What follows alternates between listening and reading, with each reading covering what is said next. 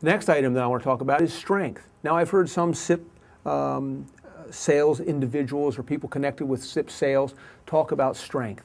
And this is where you get onto a slippery slope when you start suggesting that SIPs are 2 times or 10 times or 20 times stronger than conventional framing. From an engineering standpoint, being stronger really depends upon what are we talking about. Are we talking about a connection detail? Are we talking about transverse loading? Are we talking about racking strength and uplift and things like that? There's 100, if not 1,000 different connection details and points that we could look at that might have a difference in terms of strength. The reality is SIPs tend to be quite a bit stronger than stick framing. They tend to be stronger because they work as a thin wall. They are held together much tighter. They're not a whole bunch of little pieces nailed together like you do with stick framing. Some of the real-world situations that have been exposed to SIP structures include Mother Nature at her best, with things like tornadoes, hurricanes, and earthquakes. And SIP structures that have been in these areas have actually proven and shown that the strength of a SIP structure performs actually quite well.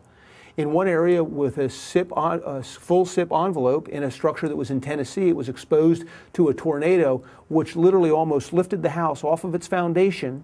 And that picture of that house is on your left. The foundation imploded and crumbled under the pressures of the tornado, and the house, virtually fully intact, resettled itself down and was unharmed. Now, this is a function of the entire SIP package working together to hold it together and overcome some of those forces being applied by the weather that is a tornado. It's some extreme weather. It has the strength to overcome a lot of these forces which stick framing can't hold up to. The picture on the right is a picture of what Kobe, Japan looked like after an earthquake went through years ago. It was interesting to note that there were several SIP structures in Kobe, Japan during this earthquake. It was even more interesting to note that most of these SIP structures sustained virtually little to no damage, other than an occasional drywall crack and, again, foundations that failed and forced us to jack the houses back up and resituate them into a position where they could be used again.